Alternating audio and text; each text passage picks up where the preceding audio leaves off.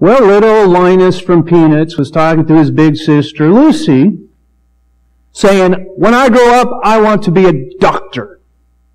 Lucy just looked at him and said, you can't be a doctor. Ha! There's no way you want to know why you can't be a doctor? Because you don't love mankind. Here's Linus's response. I love mankind. It's people I can't stand. Ever been you?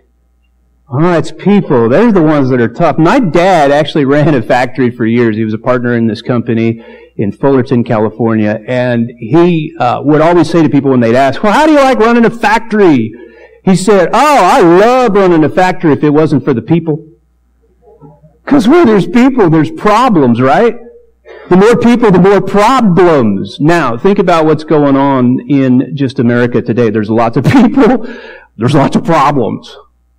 And in fact, the more there are people, it seems, the more there are problems. And isn't it amazing that God decided that that would be the way He would save mankind in the day-to-day salvation? You understand that Jesus Christ dying on the cross, that is where you receive the salvation for your sins. He paid the price. He bled and died for you. It's His sacrifice. He is the Lamb of God who takes away the sins of the world. But there's that daily formation of spiritual growth. That's the working out your salvation with fear and trembling part.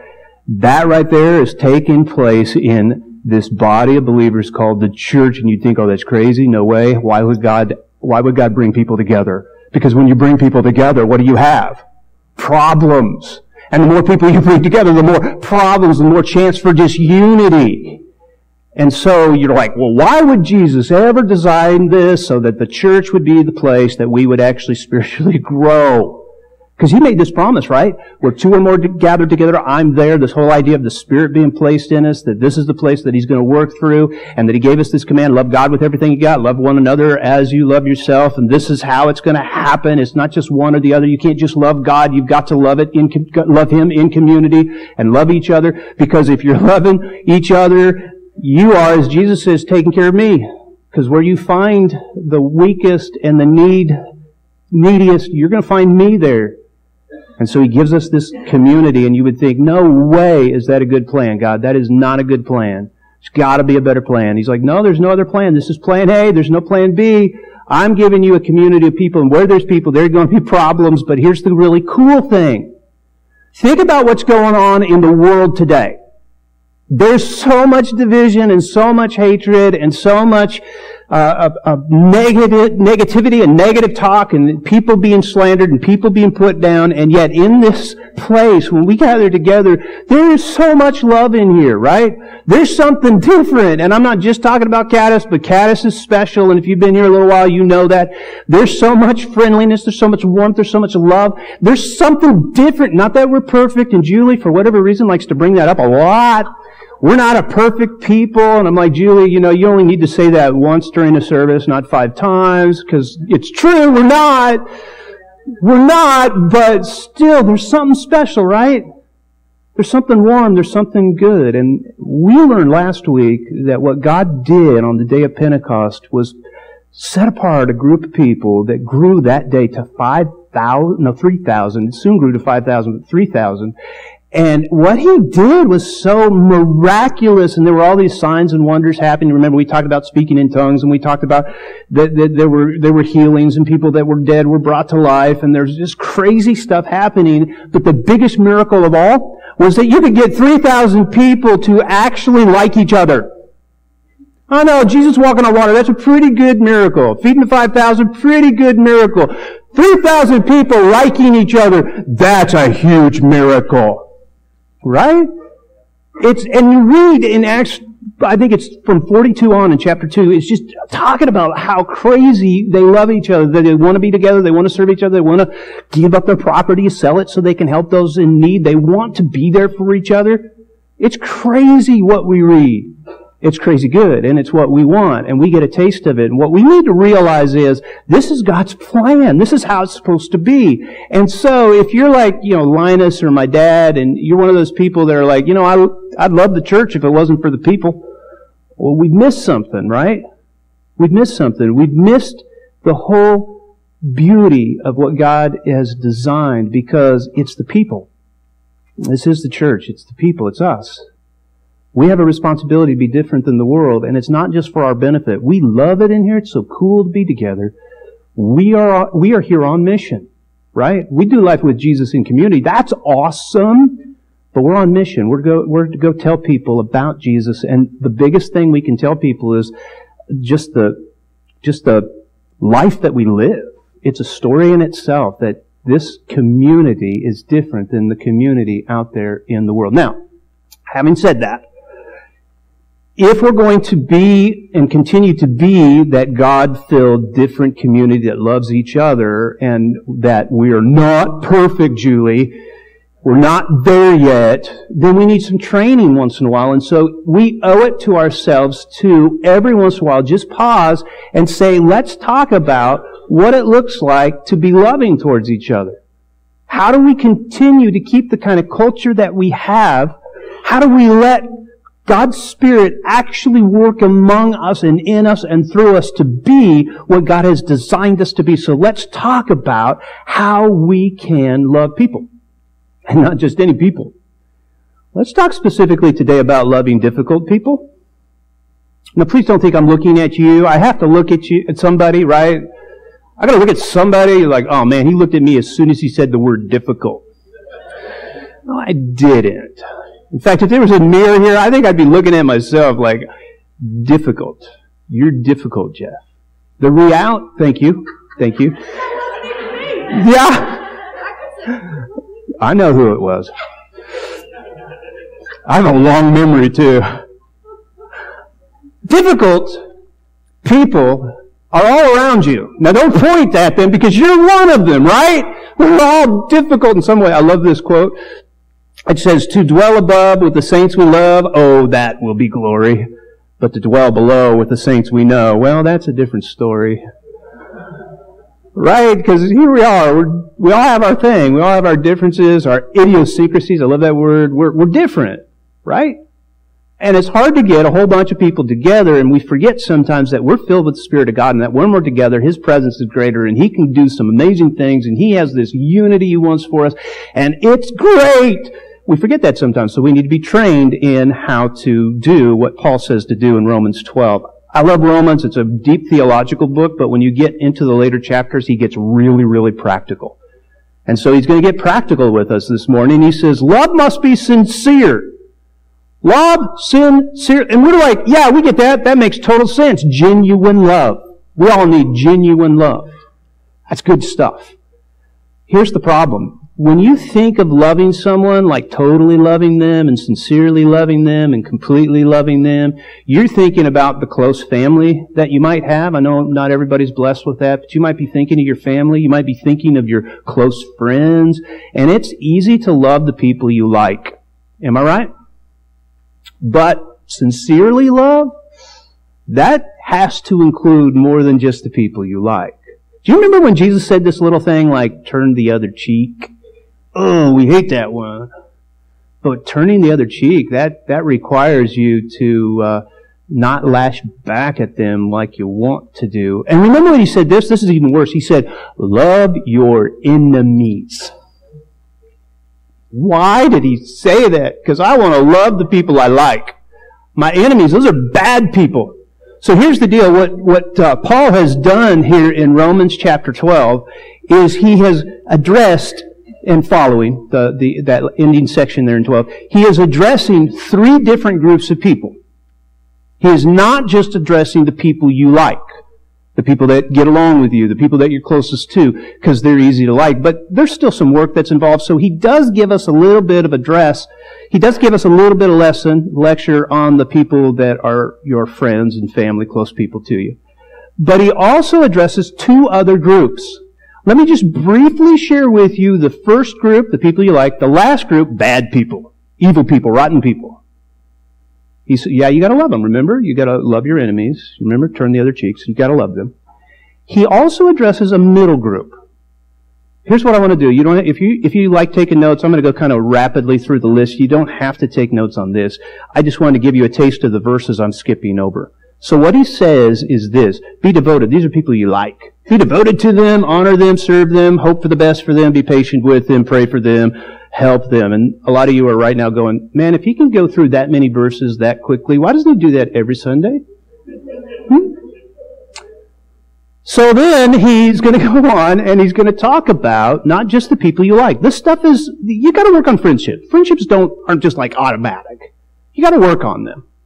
But they're not the hardest people to deal with, right? Because you like them. You have something in common with them. He then at the end, so I'm going to jump to the end because I'm saving the middle for last. I'm going to jump to the end and I'm going to share the things that he says to do with enemies, people that are bad, people that have bad morals or live a different way than God has designed us to live, that kind of thing. All right, he has 3 pieces of advice for them. It is simple. Oh yeah, you should have hospitality. I forgot that one. Hospitality for people that you like. You should make peace when wronged. You don't take revenge. You remember that? Or leave the revenge to God and respond to evil with good. Now there's a middle section though. And that middle section, that's where the difficult people fall. It's not the people that are evil that you have to love your enemies. And it's not the people that you, oh man, I love these people, I like these people, these are my peeps, to use Julie's favorite expression for worshiping, my peeps. These people, I like these people.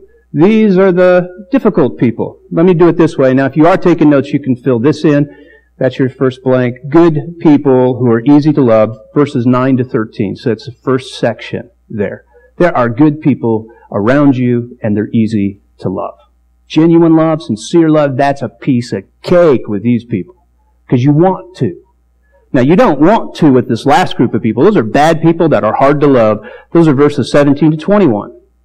They're just not easy to love, but we have a responsibility to love them. How else are they going to come to Christ?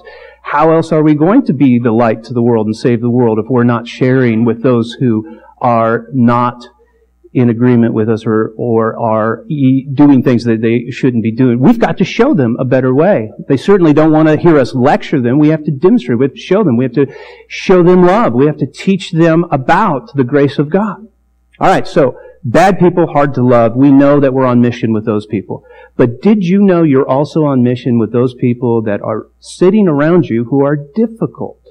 That's the middle section. So he's got 14, 15, 16, 3 verses that he deals with good people. They are good people, right? They're good people. They're just hard to love. Now, before you start labeling, oh yeah, because they're needy, or no, I know the hard people to love because they're annoying, or because they talk too much, or because they don't talk enough, or because they're not like me, because they have different views than I do, because they don't agree with me, because they didn't like my cooking. Whatever it is, they're difficult people because no, they're good people. They're just hard to love. This is the group I want us to focus in on, so we're going to look at those 3 verses.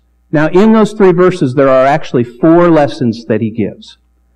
And to make it easier to remember, let's identify these 4 as ways to respond to difficult people without becoming difficult ourselves. These 4 can be classified as 1 lesson for the tongues, 1 lesson, that's your tongues, not speaking in tongues, that was last week. 1 lesson for our tongues, 2 lessons for our hearts, and 1 lesson for our minds. So, tongues is actually the next blank in your notes that falls right above the next verse. So we've skipped down to those 3 verses now that have the 4 lessons. Here's the first one. Verse 14. Bless those who persecute you. Bless and do not curse. Paul is repeating the words bless, because it is so easy to curse. Now, by curse, I'm not talking about dirty words. Dirty words. I'm talking about the difference between blessing somebody, speaking some good, encouraging truth, life to that individual, being kind, looking out for their best interests, speaking kindness. Cursing, then, would be the opposite of that, which would be speaking against or lashing out. When you hear the word persecute, what comes to mind? Isn't it like somebody's beheading, somebody from another religion's beheading somebody? Persecution, especially if it's like Christian persecution. You hear that, right? You hear that word persecute and you think, beheading, we're talking about beheadings here. Bad stuff. The problem is this is in the second section and it's addressed to people that are kind of difficult. We're not talking about beheadings here when we're talking about persecute here. In fact, I don't know if you know this or not, but it's impossible to bless somebody after you've been beheaded. Am I right? Okay. So we're actually talking about people who work against you, people who don't agree with you, people that might say something that they shouldn't have said about you or undermine you, work against you. Bless those who go against you. Don't curse. Let me share how easy it is to curse or to lash out or be negative with those who are difficult in your life. Here's how easy it is. All you have to do is get into close proximity and open your mouth. Your tongue will do the rest. Am I right? You don't even have to try. You just open up that mouth when somebody messes with you, upsets you, goes against you. You just open up your mouth and you let it fly because that little monster inside your mouth can tear them to pieces in many different ways. Ways you hadn't even thought of before. It's almost like it has a mind of its own. It's like, ooh, have you ever done this? Have you ever gone, ooh, that little jab I gave, that was a good one. You ever done that? Why? Because it's almost like it has its own mind. It's wittier than you once you let it loose. Here's what James says about the tongue, and this is pretty crazy when you think about what God has done. He has designed you with a tongue that actually behaves like this. The tongue is a fire, a world of evil among the parts of the body. It's like the most evil part of your body. It corrupts the whole body. It sets the whole course of one's life on fire and is itself set on fire by a hell. You don't even have a permit to carry one of these puppies and you can mow down an entire crowd with that thing in your mouth. Right? This is crazy. And the most important part of this talk that James has given us on the tongue, I haven't even said yet. Because your natural reaction to this is, yeah, I know I can be really wicked and really sarcastic and really biting. That's why I'm really good at holding my tongue. And I know that's what you're going to tell me, Jeff, just hold my tongue. And that's good because most of the time, I can hold that puppy back. I got those pearly whites like a prison cell, just locking that thing down. It ain't getting out. Oh yeah? Then why did it get out? Well, I mean, it gets out once in a while. I mean, you know, every wild dog sometimes breaks out of its cage. Yeah, but that means you can't control it, right? Well, I mean, I can't control it in that moment, but isn't that the moment that you need to control it the most? Yeah. There's something wrong. And let me share the next verse because I think this one is even more important. It says this. All kinds of animals, birds, reptiles, and sea creatures are tamed and have been tamed by mankind. I don't know, one of the coolest things going to the zoo, I don't know if you like the zoo, our family loves going to the zoo. When you see the dolphin show and the tricks that they can do, actually any of the water, if you go like to SeaWorld and you see Shamu, and he goes up and kisses somebody that's standing there and then he rides somebody on their back and it's just crazy that you can tame a killer orca whale. Enunciate, Jeff. Whale. Crazy. The other thing that I think is crazy is that you could actually tame cats. And I know you're thinking, no, you can't tame a cat. I got a cat. No way. This was crazy. On Angie and I honeymoon, we were down in Key West, and we along there they have all these street performers. And we saw some crazy street performers doing some weird stuff. But I tell you, the cat demonstration, that was the wildest thing. They actually had cats like sitting up on stools, sitting still, doing what he said, and then they'd jump down and jump through a hoop and do a backflip and get back up on their stool and sit. I'm like, those aren't cats. Those are dogs dressed up like cats. If you can tame a cat, you can tame any animal. His point is, you know, you can do this. You can tame animals, which some of them are really hard to tame, but you can do it. But no human being can tame the tongue. It's a restless evil full of deadly poison. And so the idea is we got this thing in our mouths that are hurting people like crazy because we think we can control the tongue. I know your mama told you this. She said to you, if you don't have anything nice to say, don't say anything at all. Anybody hear your mama say that before? Your mama's wrong. I'm sorry, did I say that? I should have just clenched my teeth and held it back. Yeah, your mama is wrong according to Paul, because Paul says you got to bless that person. Blessing actually requires you to say something. You see, the cure to the problem with the tongue is not holding your tongue because you can't. It will get out. The cure is using your tongue for good. James even addresses this when he talks about, hey, how can a spigot can't produce, or a well, I think he says well, can't produce both fresh water and salt water, right? It's just impossible. So while you're speaking truth and good and encouraging words, you can't be cutting them down. This is really important. This is how we can bless others. Now, I'll give you a trick to blessing others. Each of you should have a prayer life where you're spending time with God, intimate time, talking to Him, and a lot of times that talk is all about you. Oh, God bless this, bless this, bless this. Why don't you use that to bless others? What if your prayer time, your private prayer time, was to pray for the person who's difficult in your life? I promise you, because I've done it myself, I wish I'd do it more, I don't do it enough. When I have done it, it changes me, which is the most important person to change in prayer, because everybody has free will. It changes me. So there's how you can bless somebody. So there's our first lesson. It has to do with the tongue. The next has to do with the heart. So that's the next blank. Actually, there's two of them that have to do with the heart. The first one is this: rejoice with those who rejoice, mourn with those who mourn. That sounds pretty straightforward, right? Rejoice with those who rejoice, mourn with those who mourn. Actually, it sounds kind. It sounds natural. It sounds like we all should do this. This actually sounds easy. Come on, if a friend of mine has a victory in his life, I'm going to celebrate with him. And if he's hurting, I'm going to come alongside with him, spend some time with him, and we're going to hang out, and I'm going to help him through whatever he's going through. That sounds great until you realize we're not talking about the people that you really, really like. We're talking about people that are hard to love, because this is in the second section.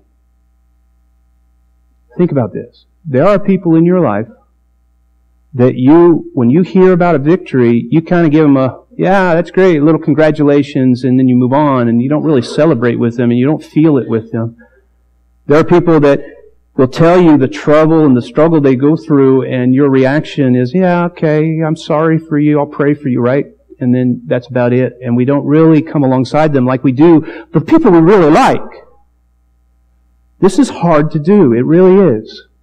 To celebrate. Now, there's an extreme you could go with this. People that are really, really bad people and such, sometimes we actually rejoice in their pain, and we actually feel like bad when they have victories, and that's just sick. And if you're there, you got to deal with that. But I think on a day-to-day basis, there's a lot of times where we're just not compassionate for people, or we're not excited for their little victories when we should be. And again, I think this requires prayer. Like, we should have daily prayer time, right? But we also should pray without ceasing. And if you are wondering, when does that come into play? It comes into play when you see somebody who is got something going on that they need someone with compassion to come alongside them, and you're not feeling it for them, but you know this is a good person, and this is somebody that I really should encourage. You say a prayer. You ask God to help you get excited for their need, or you ask God to help you to have compassion for their hurt. Prayer is something that is a game changer. It should change you. Daily prayer, praying for that person that's difficult. In the moment prayers. Praying that you can be there for them. Celebrate with them. As well as comfort them. All right, another one for the heart. Live in harmony with one another. This one is really important and very difficult. We live, like I said, in a day and time in which there's not much harmony out there. Is there? And yet here, this is where it should be so different. There should be love one another, serve one another, be with one another, sell possessions, give to each other, just like in the early church. This should be what we're about, right? Total harmony, not like the world is. You realize, when I came and moved to Indiana, that was about 20 years ago, I think, maybe more than that. When I first came, the only disunity that I really saw was between IU and Purdue fans. Well, there was a lot of it, but it all seemed to be kind of for fun, right? And the jokes were really good. That kind of disunity is fun. Here was one of the jokes that I liked, How many IU football players does it take to change a light bulb? Just one. But he gets 3 hours credit for it. That's a good one. Of course, the high-minded Purdue engineering folks are like, I don't get it. I don't get it. So that's fun. We can do that kind of stuff. But then you start getting into windmill disputes and you get into politics and things get ugly fast, don't they? One of the things that we have asked here is that we don't talk about windmills and politics here. Even though we all have opinions and we all have sides. And I've made mistakes in the past where I've stood up here and I've talked about a political party's platform and I felt really...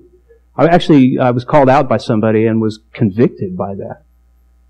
And so I made a decision. You know what? I am going to continue to teach what the Bible teaches, whether it lines up with the left or the right, but I'm not going to be political in it. And here's the reality. I'm going to step on your toes anyway, talking about the political things, because it steps on my toes at times. It's tough stuff, what God says in His Word about how to live. But the last thing that I want to do is place a political platform or position over a relationship. There are some amazing people in this room. We have Democrats, Republicans in this room. There are some amazing people in this room that I call friends, that I respect and I love, and there is no way that I would want to bring disharmony to that relationship because I chose my political position over it. Now, I may hurt them or and on that side and this side, whatever, because of what God says, but I don't want it to be because of some political statement. Now, having said that, this whole idea of we need to make sure that we're in harmony with one another and that we're one with one another, it's not just because I value those friendships. It's because we're supposed to be a church. And the church isn't a building, it's people. And as the people of God, we have to be united because the world is watching us like crazy. We are different than the world. Can you imagine, in this room, think about this, there's Democrats and Republicans in this room all praising Jesus this morning. The world doesn't like that, regardless of what side of the political spectrum you are. They look at us as, that's not supposed to happen. You're supposed to accuse and hate one another. I'm sorry, Jesus would not do that. We can't do that. And so we ask that you can have your opinions and your convictions, and I certainly do. And I know each of you do. But the most important conviction is the conviction of harmony and love for Jesus Christ. Amen? All right, so that's for our hearts. By the way, that also takes prayer. It does. Because, you hear things sometimes and you're like, are you kidding me?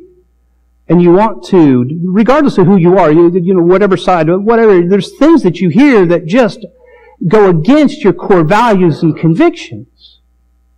Speaking the truth of love is not an easy thing to do. So we need to find ways to protect the unity, the relationships. All right, so that's hearts. Let's talk about minds. One more here. Do not be proud, but be willing to associate with people of low position. Do not be conceited. Being proud is thinking that you're better than somebody. He says it twice. Paul likes to use duplicates. In this case, proud and conceited are the same. The application is in the middle. It's kind of like the Oreo cookie right there. So here's the problem we run into. We think we're not proud. I bet you most everybody in this room thinks, I am not a proud person. Some of you think you're the most not proud. I'm the best at not being proud. Here's the test. It's very simple. Do you associate with people of low position? There is another way to translate that. It's a little unclear exactly how to translate. There's another way to translate low position, or people of low position. Are you willing to do menial work, menial labor? Are you willing to do jobs that are beneath you? Are you willing to associate with anyone? Are you willing to do and serve anywhere? And if you want to apply that principle right away, see Carrie May and sign up to clean toilets. She'll get you signed up. Are you willing to hang out with people that are different than you? Are you willing to do things that are uncomfortable? Again, I think that takes prayer, doesn't it?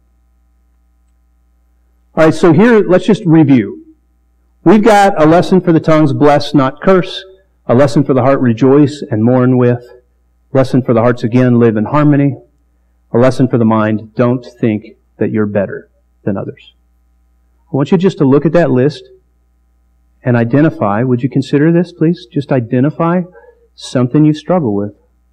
What's the number one up there that you really have a hard time with? Because in a moment, I want us to pray together about these areas that we struggle with. And before I do so, though, I want to share with you the one that I struggle with. This would have been a lot harder for me to pick the one I struggle with had something not happened to me this week. All four of these I struggle with.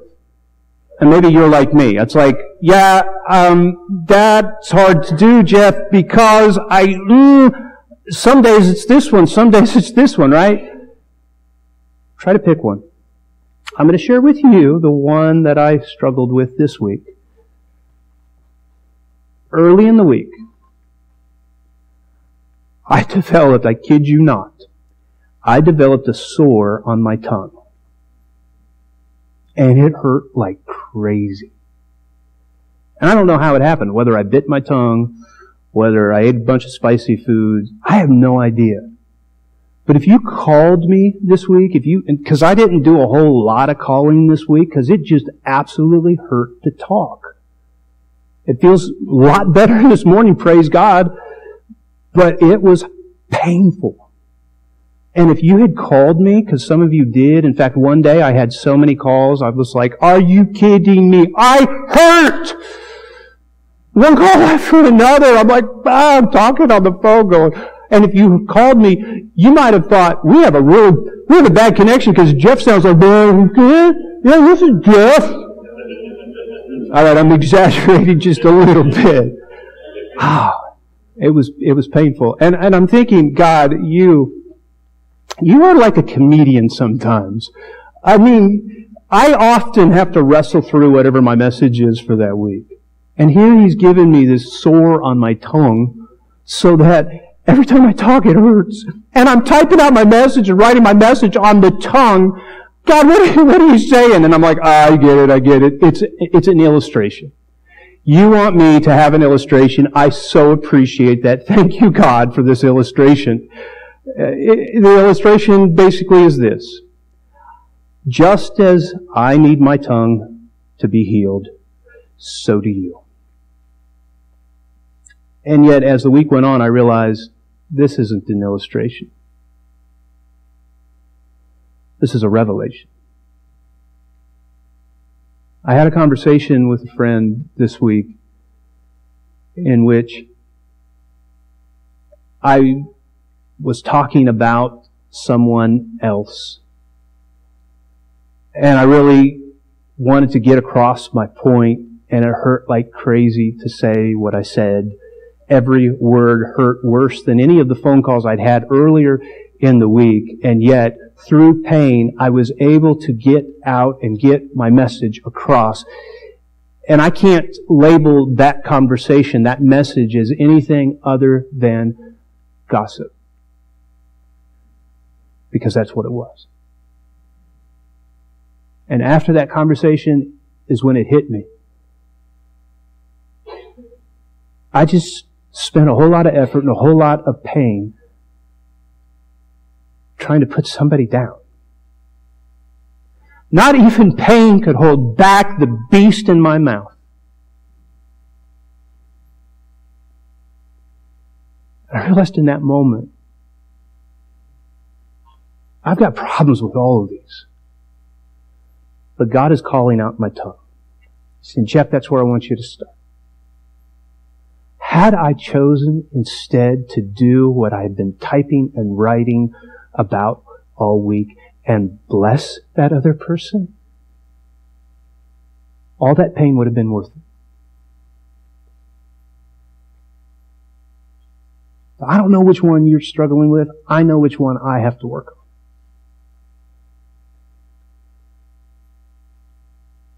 What I want to do is invite you to do what I used to do more than I have lately. And that's our I'm statement.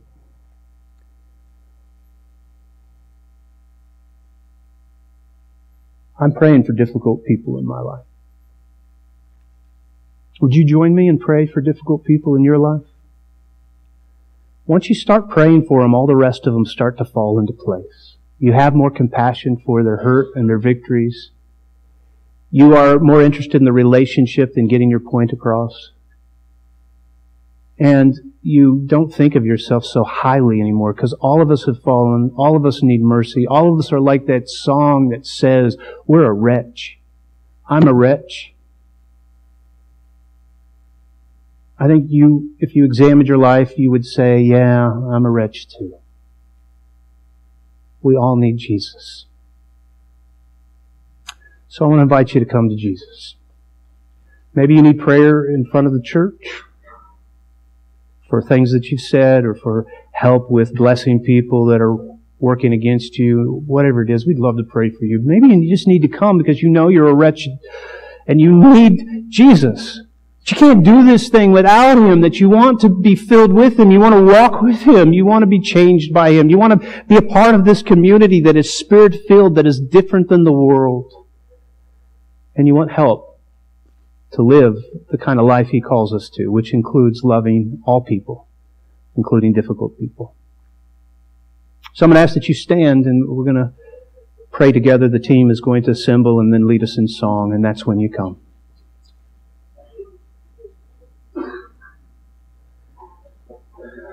Father God, we love You so much.